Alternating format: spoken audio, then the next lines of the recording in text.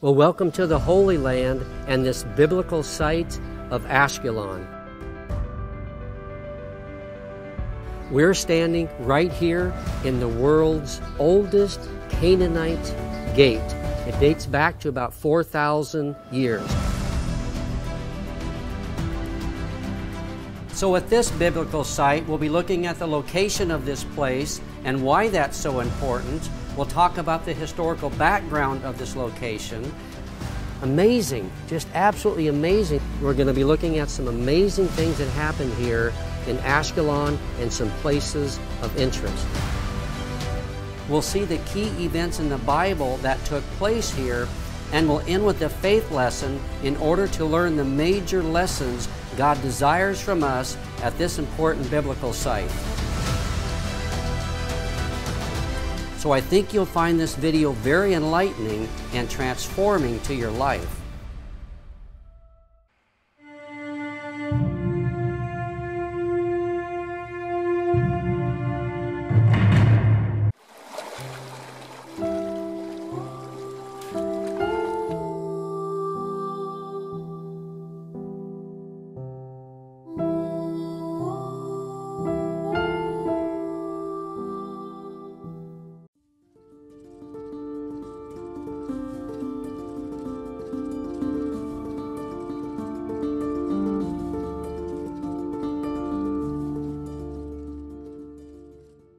Now, Ashkelon is located just south of Ashdod a bit, right along the Mediterranean Ocean. It's a beautiful place here. And it was originally a Canaanite fortress stronghold that the Israelites then took over.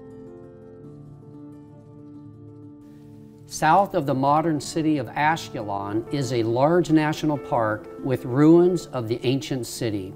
It has a history of 4,000 years and was a port city located on the main trade route from Egypt to the north.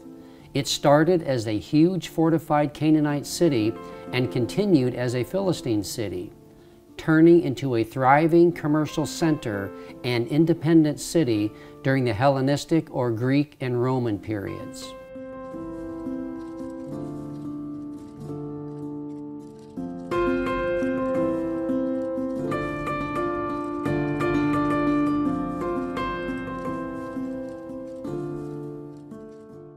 Now, the origin of the name Ashkelon appears to come from the word shekel, denoting a measure of weight, which would be a fitting name for a port city. The specific name Ashkelon is mentioned in Egyptian text dating back to the 19th century BC, and it appears again later in Egyptian inscription.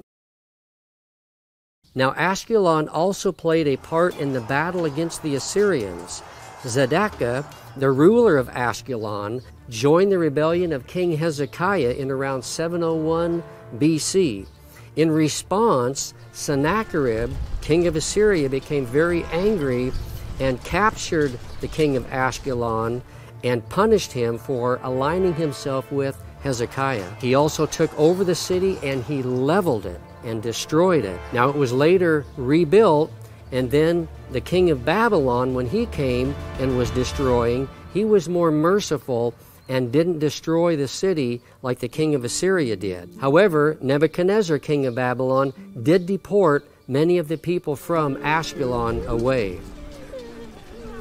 Now, during the Persian period, Ashkelon was a prosperous commercial city under the port cities of Tyre and Sidon. Now, the city changed hands many times after that, as Greeks and Maccabees and Romans, Muslims, and Crusaders all had their turn. It was used as a border fortress by the Crusaders from around 1100 to 1191 AD. However, Saladin destroyed the Ashkelon fortress in AD 1191, during the end of the Crusader period. As a result, the city lay in ruins for a century. Now, as we mentioned, Ashkelon has the world's oldest Canaanite gate. It dates back to about 4,000 years. There is another Canaanite gate in Tel Dan, north of Jerusalem, up by the Sea of Galilee area, but it doesn't appear to be as old as this gate here.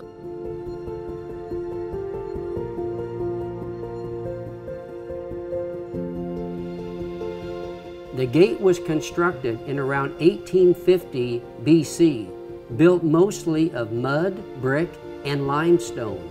It's 49 feet or 15 meters long, over 6 feet or 2 meters wide, and almost 13 feet or 4 meters high.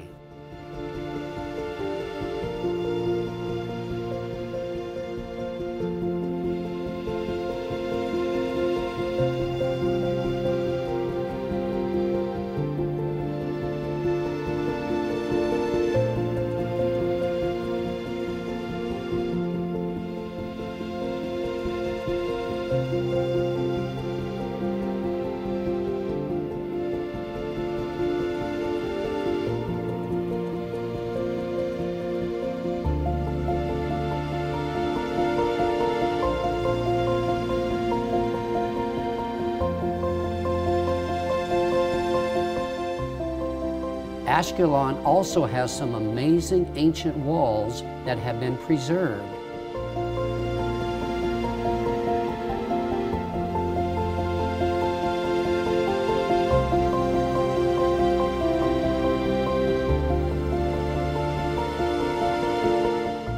It has rampart walls, which are fortification walls, dating back to the time of the Canaanites and Israelites, and more modern medieval walls dating to the time of the Crusaders, when Ashkelon was used mainly as a fortress city. Well, we're at this amazing Roman Basilica old church that dates back to about the 3rd century AD.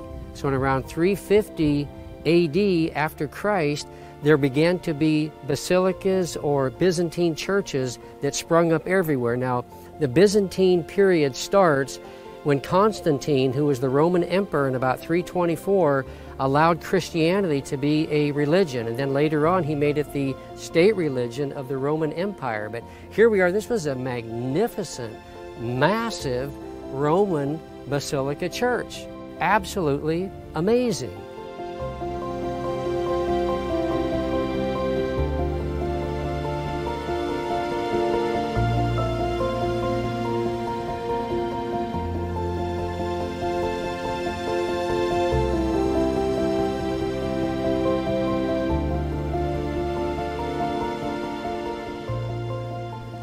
Well, this area, this city of Ashkelon, later had 5 actual basilica churches from the Byzantine period. This one dates to about the 5th century, and it's called Santa Maria Viridis Church.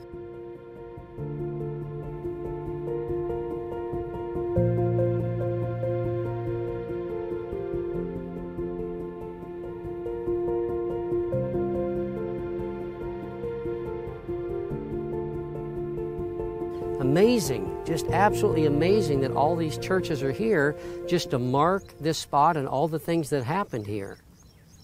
Now let's look at some amazing things that happened from the Bible here. Ashkelon is mentioned numerous times in the Bible. Joshua and the Israelites conquered Ashkelon in the conquest of the Promised Land, as found in Joshua 13:3. And it was allotted to Judah, who then occupied it, as found in Judges 1:18. Then throughout the period of the Israelites, the Philistines and the Israelites had continual conflicts, and it was David who finally ended that. However, before David, when King Saul was ruling, the Philistines captured the Ark of the Covenant from Shiloh and then brought it to this area here. When they captured the ark, then they killed King Saul and his sons. When they returned the Ark of the Covenant back to Beth-Shemesh to the Israelites, they included from here, from Ashkelon, a tumor, an emerald, to send back with the Ark of the Covenant as a gift to the Israelites. So one of the gold tumors, or emeralds as we mentioned, was returned with the Ark of the Covenant by the Philistines, and it was from here in Ashkelon. It says in 1 Samuel 6:17, "Now these gold tumors, which the Philistines returned as a guilt offering to the Lord," says one from Ashdod, one for Gaza, one for Ashkelon, one for Gath, and one for Ekron. Ashkelon is mentioned by David when, after Saul and Jonathan die, David lamented and mourned over the death of King Saul and Jonathan. It says in 2 Samuel 1:19, "Your beauty, Israel, is slaughtered on your high places," talking about the capturing of the ark and things like that. "How the mighty have fallen," talking about King Saul and Jonathan. Then it says, "Tell it not in Gath, proclaim it not in the streets of Ashkelon, or the daughters of the Philistines will rejoice. The daughters of the uncircumcised will celebrate." So King David was saying, don't tell it in Ashkelon or in the towns of the Philistines, so that they don't rejoice over what they had done to the Israelites and having captured the ark. Now Ashkelon was later denounced by Jeremiah, Zephaniah, and Zechariah. It was prophesied over them, and then they were denounced.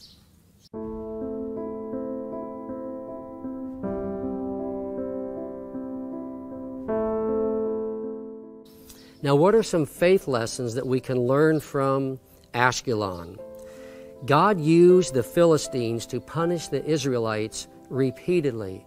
Throughout their history, as we said, up until David, the Philistines and the Israelites had this continual battle, and God used the Philistines to punish the Israelites on occasion and to get their attention. So sometimes God will do things and allow things to happen in our lives to get our attention.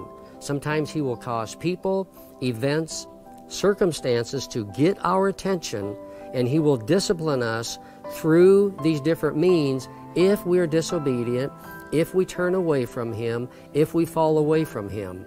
So Ashkelon here in some regards is a representative of God using the Philistines to discipline the Israelites.